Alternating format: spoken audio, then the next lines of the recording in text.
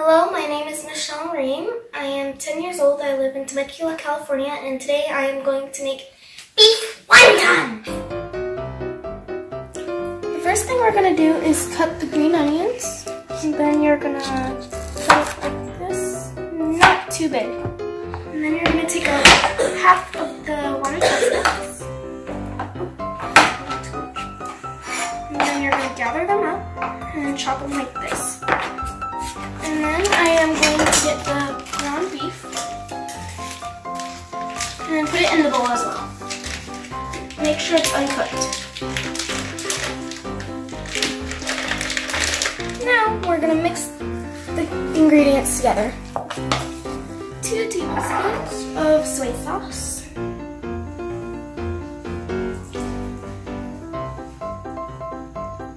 And I like to use the less sodium one.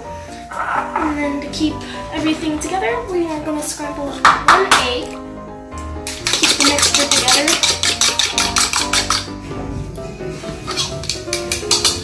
And now we mix. Now we are going to get the wonton wrappers and lay it out on a cutting board.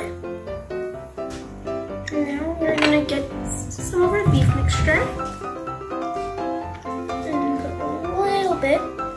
Not too much, but not too little. And just about that much. You're going to wet your fingertips and put it on the edges of the wonton wrapper to seal it. And then you fold it in half. And then you can press it down with your pinkies. Then you can lay it out on a tray like that. I like to cook because it's my chance to be very creative, and when people like my food, it makes me happy. I'm done folding the wontons now. Time to fry! Alright. You're gonna get these. Slowly put them in. And not on top of each other. Here's my wonton dish. Let's try it.